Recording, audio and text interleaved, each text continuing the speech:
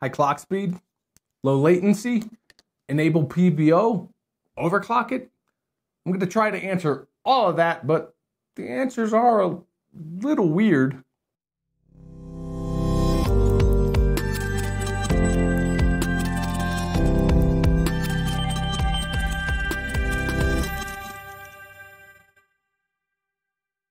Hey guys, welcome to Elevated Systems. I'm your host CJ, and if you caught my last video, you know I sat in line at Micro Center all night to get this Ryzen 5 5600X. I brought it home and I ran almost 40 benchmarks and shared all the data with y'all. Now, when I compiled all the data and started plugging it into the charts, I noticed, and some of you noticed, that the results were a bit underwhelming. Now, the 5600X outperformed the R5 3600X and the R7 3700X I tested it against, but not by the margin some other reviewers saw. Now, I conjectured the reason may be because my Asus Prime X570 Pro has Precision Boost Overdrive enabled by default. So all three CPUs were tested with PBO enabled. Now, just FYI, once I realized this, I coulda retested, but first, I'd been up for about 48 hours. Second, I assumed because PBO was on across the board while testing, I was still looking at an apples to apples comparison. And finally, and most importantly, I don't have the 3600X anymore. I borrowed it from someone, marathon benchmark session, and then gave it back. But now, because I'm me, I needed to find out exactly if my educated guess that PBO was much more effective on the Zen 2 CPU than it was on the new Zen 3 was correct. I also started hearing the rumblings about how there were much bigger swings in review results from different reviewers with this launch. Now, there are many possible reasons for this, but as long as the only variable changed across all testing is the subject, in this case, the CPU, the testing should be valid. So it's possible one reviewer finds the 5600X, say, outperforms the 10900K based on the test parameters they used, while another finds it trails the 10900K based on other test parameters. You have to look at the entire test overall. You can't just compare FPS numbers on one person's chart to FPS numbers on another's chart. That's not how it works. Anyway, the one variable that I focused on as a potential reason for such a big swing in results this time was memory. I thought I might look at how the 5600X performs across different memory speeds and latency. So today, I'm going to see how strictly stock settings versus Precision Boost Overdrive versus auto overclocking versus manual overclocking the 5600X affects its performance. Then I'm gonna see how performance scales with memory speed and latency. So I'm just gonna start with the charts here, and just a heads up, the results get a bit weird, but hang on and I'll do my best to explain at the end. Also, for those who thought all my results were completely flawed because my BIOS was like 2 weeks old, I installed the latest beta BIOS for all this testing and it made no difference. But to see the charts, hit that like button within 5 seconds. Does that even work? My kids told me I should do that. I don't know. They know more about YouTube than me. I just did it for them. If you like it, just like it. I don't know. Anyway, here are the charts. So the first thing is this busy chart here that shows CPU benchmark results at stock settings with PBO enabled. And this time I disabled the motherboard PBO and enabled it in Ryzen Master. I also tested the Ryzen Master auto overclock setting, as well as the Asus Performance Enhancer overclock setting in the BIOS. Now, I did do some manual overclocking, but there aren't any results, and I'll explain more at the end. The benchmarks used here were the Firestrike physics-only test and the TimeSpy CPU test, the Passmark CPU mark test, V-Ray benchmark, and Cinebench R20. Like I said, this chart is a bit busy. Feel free to pause if you want to study the individual scores. But in order to visualize the results better, I just combined the scores for each setting and graphed it out. Now you can see the biggest jump in performance is going from stock settings to PBO with a 6.7% performance boost, but from there we get less than 1% gains. As we'll see shortly, the auto overclock only boosts frequencies by a mere 100 megahertz over PBO. Next is another busy chart showing the same thing, but this time for gaming performance. The 4 titles I selected this time, Assassin's Creed Odyssey, Horizon Zero Dawn, Shadow of the Tomb Raider, and CSGO are more CPU dependent or balanced titles and should show us gains as CPU performance increases, but here we're technically looking at a statistical dead heat in every title. All the tests fall within margin of error, which for my benchmarking is 5 frames per second. For game benchmarking, if a run doesn't fall within 5 FPS of the other runs, I toss that run and do it again. The final number is an average of all the runs, so since all the results for each title are within 5 FPS, they're statistically the same. Many reviewers will just normalize this data by just averaging the results and listing them all as the same number, like this. But instead, I again combine the FPS results and graphed it out. So if we forego the strict statistics, we'll see that there may be some performance gain over stock settings, but going from stock to level 3 performance enhancer gives us a whopping 1% gain overall. But probably not even that because, well, statistics. So we saw some measurable gains in CPU performance, but it didn't translate into gaming gains. Why? Well, it's because AMD wasn't exaggerating when they said the Zen 3 architecture was optimized for gaming, or probably it's the microcode and boost tables are optimized for gaming. Let me demonstrate. But first, let me apologize for the video quality I'm about to share. My workstation, which is also my capture system, is in pieces behind the camera at the moment for my next video, which I need to start tomorrow. So I had to do the whole point the camera at the monitor to get screen caps for this one. Not great, but it works. So here, the CPU is at stock, Cinebench is running, and the cores are boosting to around 4100 megahertz. This is about how all the productivity benchmarks ran at stock.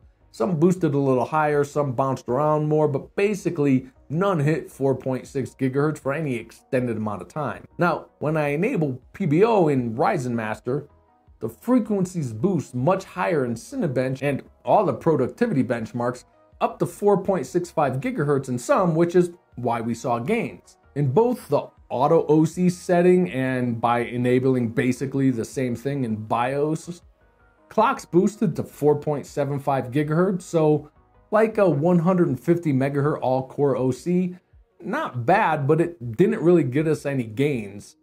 But it did get us more heat, up to like 88 degrees Celsius during Cinebench, as opposed to just 65 C at stock. Now, if games perform the same way, we should see some gains, but they don't. This is Horizon Zero Dawn benchmark. The CPU is at stock settings, and you see the cores are boosting much higher than Cinebench did, and maintaining the boost up to 4.65 gigs.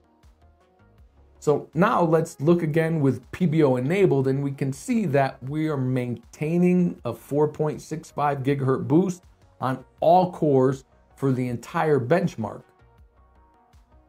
But in the end, this didn't change the score.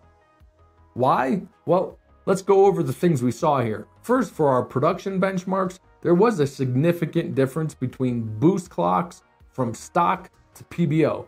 This is likely because the instructions, most significantly the AVX instructions the CPU has to process in Cinebench, are much more punishing on the CPU. They require more power, which generates more heat, and the CPU has to operate within its TDP basically. So the boost tables for these types of instructions seem to be pretty conservative.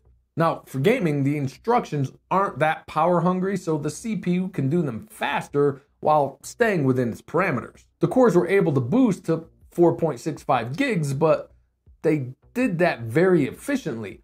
Only the cores that were actually being used at the moment were boosted, while others dropped all the way down to 3.1 gigahertz. This is where we see the efficiency of this architecture.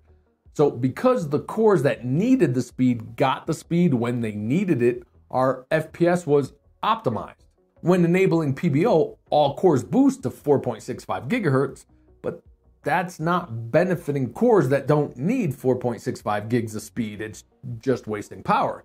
This is way more efficient than Zen 2. Zen 2 rarely even hit its max boost clock while gaming on any core, not without PBO or some BIOS enabled motherboard enhancement on. It's almost like AMD baked PBO right into the CPU instruction set and made it better. As far as the auto overclock setting, this boosted all cores to 4.75 gigahertz, but this extra 100 megahertz over the stock boost clocks didn't get us any more performance. Now, as far as manual overclocking, I did try a little, and since auto OC already got me to 4.75 gigs, that's where I started, but I wasn't able to get anything stable over that. Now, if I had more time, maybe, but we already know that Zen 2 had almost no headroom for overclocking, and I'm sure there's even less in Zen 3. And because of the even more efficient boost tables, I assume manually overclocking will probably hinder gaming performance. So let's move on to memory. Now, to test memory scaling, I tested from 4,000 megahertz down to 3,600 megahertz at CL18, and from 3,800 megahertz down to 3,200 megahertz at CL16. I also kept the memory clock ratios at a 1:1:1 ratio, which is possible with Zen 3 up to like 4,000 megahertz now. And we see all the results here for CPU performance. If you want to study those results, hit pause because I'm moving on to the combined results, and this is where the real weirdness starts. Because you can see it looks like the best performance is at 3,200 megahertz CL16, with 4,000 megahertz performing the worst. Now, for context, the total performance spread here is only 3%, but it looks like the line is going the wrong way. Now, we can see latency still is a factor, with 3,800 megahertz CL16 outperforming 3,800 CL18 and 3,600 megahertz CL16 besting the same speed at cast latency 18. But why would 3,200 CL16 be better than 3,800 CL16? I'll explain it, but let's look at gaming memory scaling, and again, here there really isn't a big difference, at least not what I expected there to be considering the chatter about the perceived review discrepancies. And for more weirdness, look at the combined results. The line is opposite of our CPU performance scaling. 3,200 megahertz is now the lowest, but lower latency still has an edge. And again, there's only a 3% margin across the entire data set. Now, what did all that mean? Why did those lines go in opposite directions? How can gaming performance fall if CPU performance rises? Well, it has to do with the relation of the CPU boost frequencies and memory speeds. This is Cinebench running stock CPU settings, memory at 3,800 megahertz CL18, and the core's boost to 4.1-ish. But here, the same CPU settings, but the memory up to 4,000 megahertz, and the boost clocks don't get up to 4.1.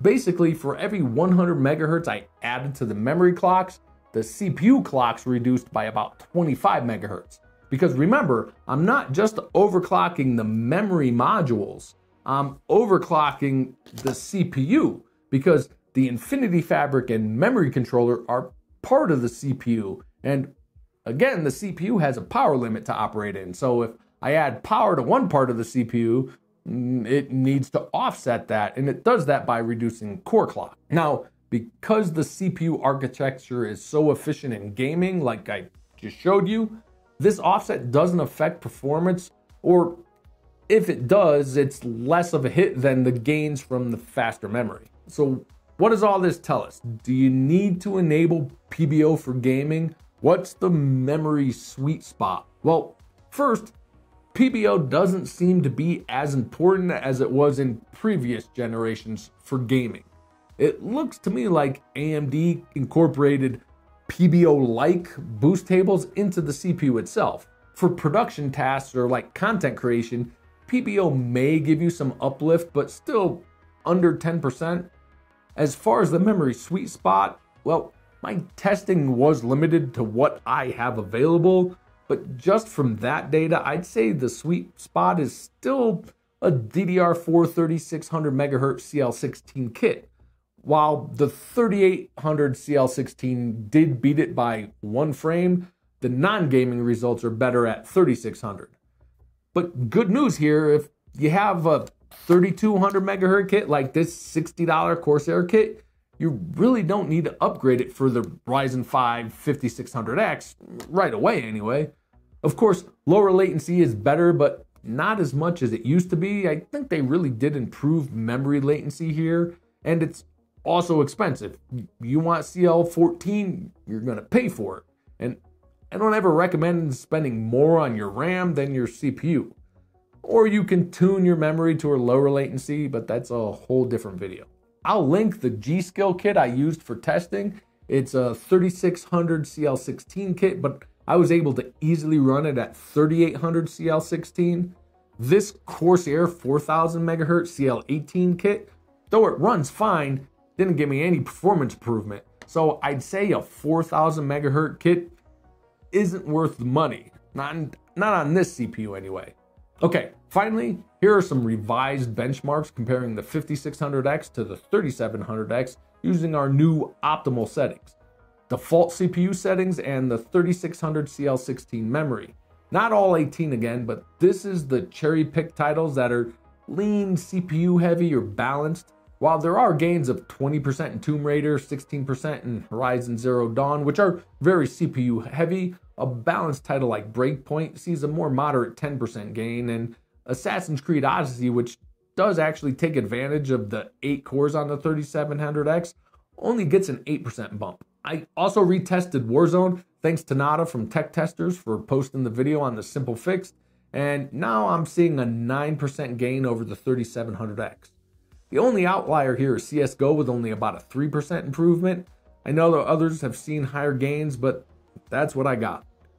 Overall, there was a 10% improvement over the 3700X. Now, I still stand by my original results. If PBO is enabled on a Ryzen 3000 CPU, there are measurable improvements to FPS in most games, while there's just not with Ryzen 5000 as I just demonstrated. So simply clicking PBO on will close those margins on that last chart I showed you. Also, while testing CPU-dependent games for a CPU review is pretty much standard practice to fully demonstrate the CPU's potential, I try not to do that. I'd rather try to show how the CPU will improve or not improve your gaming experience overall. I'll typically include titles that lean more on the GPU and some that are balanced between CPU and GPU use. The point I make to people who ask why is it's for that guy who's excited about Season 7 of like Apex Legends and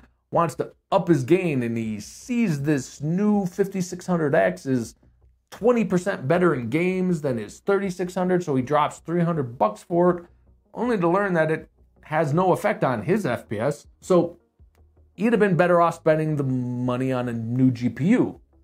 Okay, final thing for those who are convinced for some reason that 6 cores isn't enough for gaming, I don't know what to tell you. Snap out of it. I mean, 4 cores was all we had for gaming just like yesterday. Now all of a sudden 6 cores isn't enough. Yes, games are starting to take advantage of more cores and multi-threading, but they don't need it. A faster CPU will still beat a slower CPU with more cores. I mean, I just did it. And stop telling them about the 8-core consoles. The Xbox Series X will have a slower version of the 8-core Zen 2 CPU I just beat with this 6-core CPU. Anyway, I explained how it works in an earlier video about 4-core CPUs. You can check it out. Okay, this is my second 48-hour marathon session this week, so that's it for this one. If you made it this far, you obviously liked it, so show it by hitting that like button and maybe consider subscribing. If you have any questions, ask. I always answer, unless it's, can I have a computer? Okay, good night, guys. Stay safe, and I hope to catch you in the next one.